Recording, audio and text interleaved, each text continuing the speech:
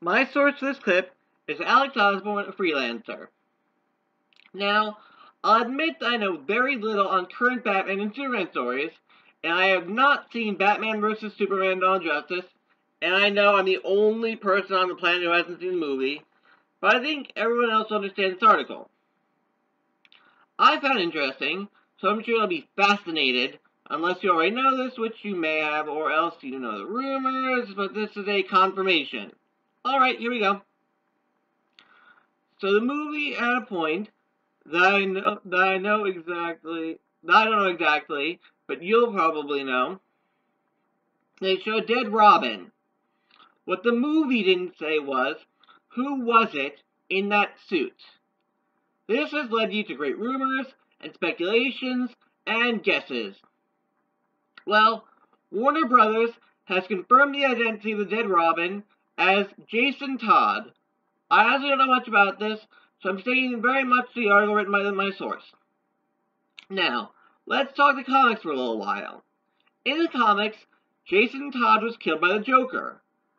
This had given birth to speculations that the movie was following the comic continuity by having the dead Robin be Jason Todd, and was what many DC fans had hypothesized, and it turned out they were right. DC comic fans also know that Jason Todd was resurrected by Talia al Ghul in the Lazarus Pit, and came back under the name of the Red Hood. Of course, this is what many fans are hoping for in the next standalone Batman movie starring Ben Affleck.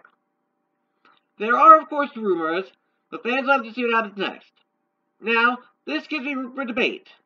Yes, this is all the articles give me, but I'd like to talk to you personally about superhero movies being true to comics.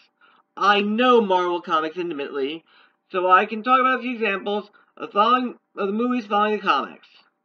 If you saw Spider-Man Tobey Maguire, you saw the end fight between Spider-Man and the Green Goblin, where the Green Goblin got impaled by his own glider and died.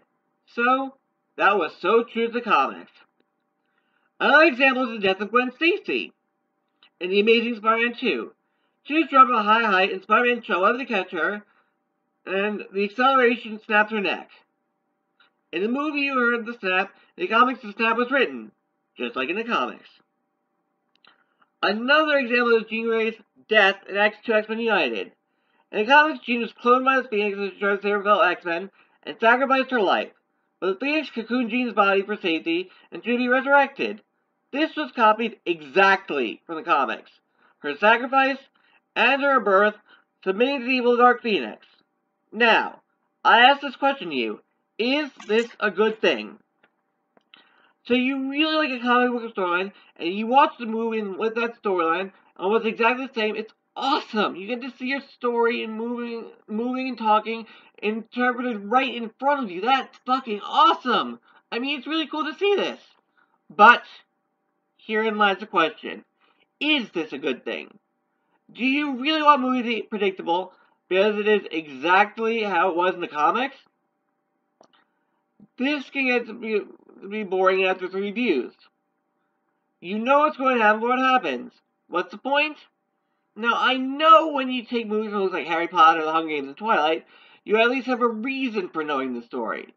But a hodgepodge collection of comic book stories you already know assembled in one movie is just not likely what you want to see.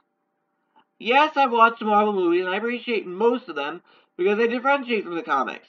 I appreciate that they are in their own universes and are their own story most of the time.